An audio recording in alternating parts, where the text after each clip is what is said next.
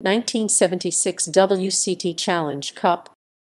The 1976 WCT Challenge Cup, also known as the Avis Challenge Cup for sponsorship reasons, was a men's tennis tournament played on indoor hard courts at the Honolulu International Center and on outdoor hard courts at the Holloway Stadium in Honolulu, Hawaii in United States. That was part of the 1976 World Championship.